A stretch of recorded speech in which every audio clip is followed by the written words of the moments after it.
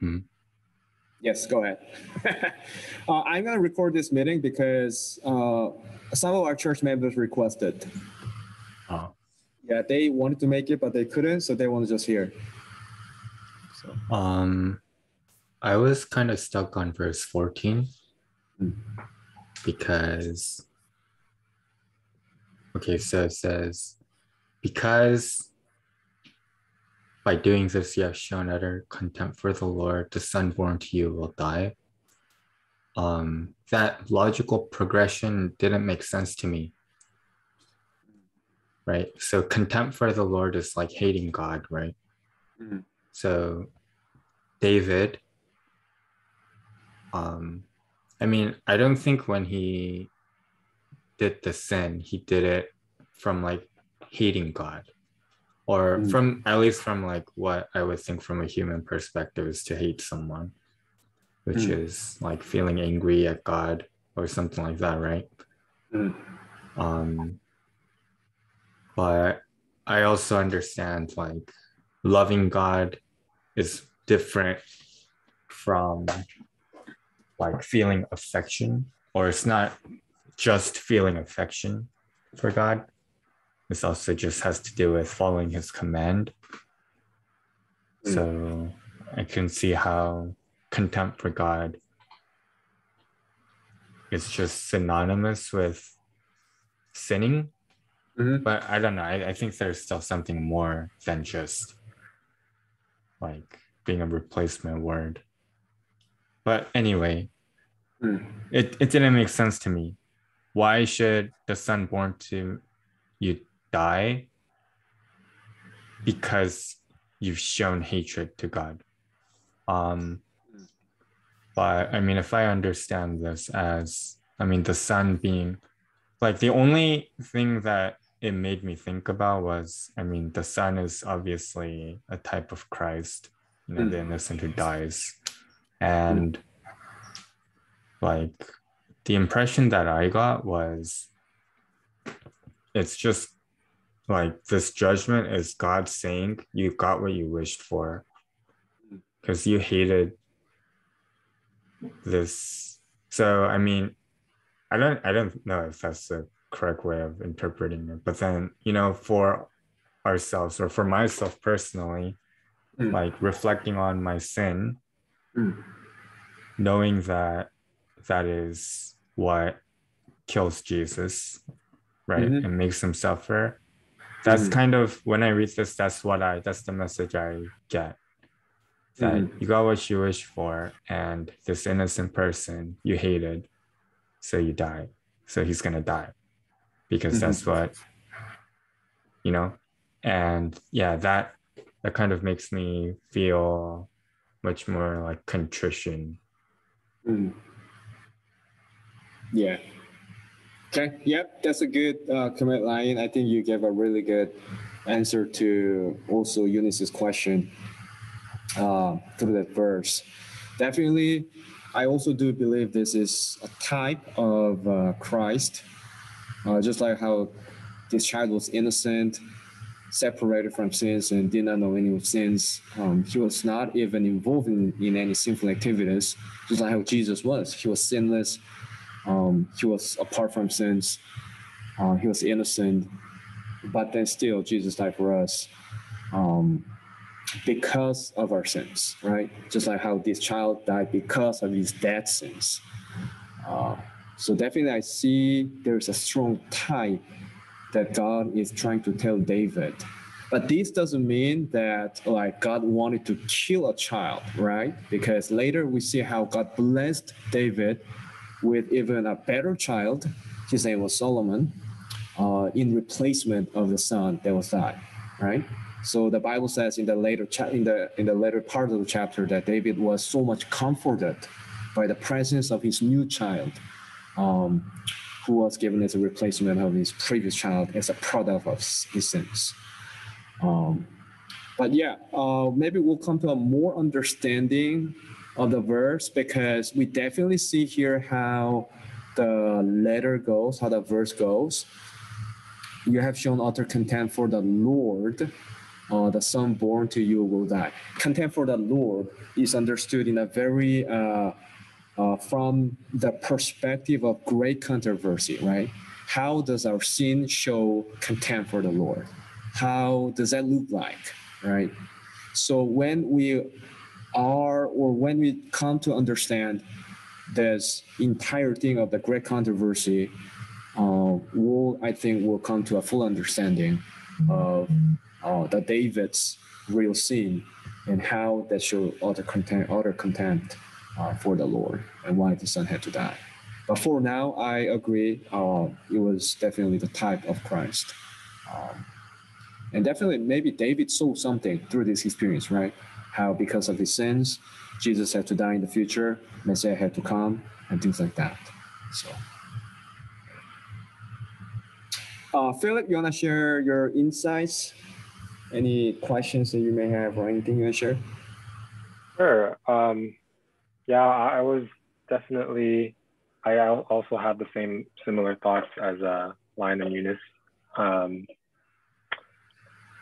But before we read it, you said that we should have a focus on forgiveness, right? Right. Yeah. Okay. Yeah, I mean, in the first line of verse 13, you can kind of see, like, from David's perspective, I think he's kind of asking for forgiveness because he realized that he has sinned against the Lord. That's what I kind of got from that, I guess. I was kind of confused at verse 15. Just, I guess, because, like, I don't know, my knowledge of the Bible is kind of minimal. So I wasn't really sure who Uriah was. Yeah, but that's about it. Okay. Yeah. Yeah, that's good. Definitely, I think you stick to the point of forgiveness, which verse 13 definitely says. I'll be explaining a little more about that part on the slides that I prepared. For the question you had on verse 15 about Uriah, Uriah was actually the soldier of David. He was a Hittite. That's what the Bible says. So he was not a pure Jew. He was a Hittite. It seems like during David's time or during those ancient times, they try to hire or employ some of the good soldiers from different tribes or different race or something like that. So the Bible says that Uriah was a Hittite. And definitely he was a very faithful man. But while he was at war, fighting against his enemies, David committed his wife. And to cover up his sins, David indirectly killed Uriah in the war. So that's what the Bible says about Uriah's wife, Bathsheba. What is very interesting is Bible never mentions Bathsheba as David's wife or the wife. It always says Uriah's wife. So it is very straight to the point. Like David did what he was not supposed to do. Like she's not David's wife, Uriah's wife. That's very interesting expression there. So yeah. Phil, what are you going to say? Oh, no, nothing. Okay, so I'll share about a brief slides. I'll share the slides here. Let me share the screen. Okay, now you'll be able to see the slides. Okay, so let me briefly share about the topic of forgiveness here. So we see here how David sinned, and the story of his sinning appears in chapter 11. And then right after chapter 11 comes chapter 12. And that's what we just read tonight, right? So because we just, as readers, we just read verse by verse, chapter by chapter, we don't really see the time elapse, right? But when we specifically research between 11, which is after David sinned, and 12, which is when Nathan came, there was a year of gap. So which means that David sinned, and then he spent a year, which is a pretty long time, in my opinion. And then Nathan came to point out David's sin. So those a year period of time 1 year of time, David spent just like a usual man, right? At the palace. He had a party, maybe. He was living very well. It seems like everything was normal, right? Even after his sins. But when you read Patriarch of the Prophets, what it says there is that David still was filled with guilt of his sins. So it seems like everything was well. He was having party and all the normal things, as if nothing has happened. But as a matter of fact, he was suffering from the guilt of his sins. And he writes that in one of the Psalms that he wrote in the book of Psalms, that his heart was destroyed. His heart was dying when he did not confess his sins. So he's writing that of his experience of that 1 year when he just did not confess his sins, right? So here's the thing. When Nathan said, going back to the verse, when Nathan said, the Lord had forgiven your sin, and David said, I have sinned against the Lord, right? The sin that David said and the sin that Nathan said is different. It is because when David said sin, he was talking about the sin that he committed against Bathsheba and Uriah.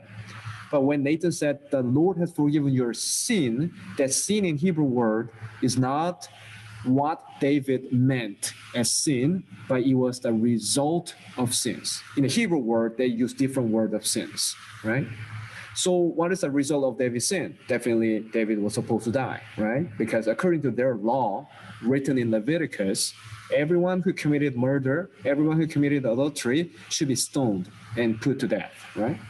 But when Nathan said, your sin is forgiven, the Lord has passed over your sins, just like how passed over during Exodus. The death of David, the result of sin, was passed over, was forgiven, right? And this is not only involving the death as a result of his sins, but this also involves the guilt of David's sin, because God knew that David was suffering from his sins as a result of his sins, right? So again, let me tell you this. The result of sin is not only death, but the result of sin is also guilt. That's the nature of sin. Sin may be one-time experience. We just sin once and done, but guilt is forever. That's the nature of sins. That is why we have to strive ourselves not to get involved in any sinful activities, because sinful activity itself is not killing us. It's the guilt after we sin that really kills us, right? Because that's a result of sin. So when Nathan said God has forgiven your sins, the result of sins, it was not only death that was forgiven, but also the guilt that God wanted to forgive and wanted to solve, which I think was the mercy of God. God knew exactly what David was going through, right? And here, what we see here is that forgiveness was given as a result of transfer of his sins, right? God said, you're forgiven, but the result of sin, the death, was not completely erased. It was transferred to his son, right? So forgiveness is not given as, or let me rephrase that. Forgiveness was not randomly given to us. It was given as a result of transferring the result of our sins to someone. And that is Jesus. That's how the forgiveness was given to us, right? There was a big sacrifice of the Son of David, just like how there was a big sacrifice of the Son of God. Psalms 51, David writes about this experience, and he says that, which is a very interesting verse. David says, as he confesses his sins, as he repents his sins, David says, against you, God, you only have I sinned. This is what David says. There's something really weird about this verse, don't you think so? Against you, you only have I sinned. What is David saying here, right? Because David sinned against at least, how many people? At least two people. Number one, Uriah. Number two, Bathsheba. And then if we try to extend the influence of his sins, he also sinned against to their families, right? Uriah's families. Bathsheba's parents, maybe, things like that, right? But David is saying that he only sinned against God. Does that mean that David did not really realize his sins against other people? The answer is definitely no, right? David is trying to say this to emphasize how much that his sins gave pain to God first and then gave pain to the others. So David, after this experience, David began to see the nature of sins. Whatever he sinned, whatever the sinners sin, do not only influence human being, but primarily it influences God himself. Everything that we sin against human is sin against God. There is a good reason why we shouldn't sin against human as well. And here's the thing, let me read that. After receiving forgiveness, he sought for forgiveness to the people he had done wrong. This is a very important lesson of forgiveness. After he received forgiveness from God, he sought for forgiveness to the people that he had done wrong. One of the reasons why David did not go against his son, right? It is because he sought forgiveness from the entire house of Bathsheba. And David's son's advisor was Bathsheba's grandfather. David does not want to go against their house once again, right? Because he sought for forgiveness. So he pretended himself that he was losing the war. Even though he was a warrior, he knew how to fight. For that reason, because he sought for forgiveness to the people that he had done wrong. And this is the power of Christianity. The power of Christianity is not that we sin and we're forgiven, but we sin, we're forgiven, and we live in the same spirit of forgiveness to the others. There is a power of Christianity. So true character of forgiveness, let me read that last line as we end tonight. Let me read that. We do not only contain to ourselves the forgiveness, but live according to what we receive by forgiving others and seeking forgiveness from others. Because we're forgiven, we live like the one who's forgiven. And by being forgiven, we also forgive others, and we also seek for forgiveness from others. That is the power of forgiveness. So I just want to invite you to prayer as we end. If you could think of anyone that you have done wrong, if you could think of anyone that you should forgive, why don't we think of Jesus tonight, right? The story of David, how the son of David died in replacement of David, how Jesus died in our place to give us that forgiveness, because he wanted us to live in the same spirit of forgiveness, to forgive others, and to seek for forgiveness if we have done anything wrong to the others. Right? It's not a shameful act. We don't need to be shy about it. It is because there is a power. That's just a character of the forgiveness, right? Just as we are, we come to God and we come to the others without any shames, right? To be right with them and to make peace with anyone.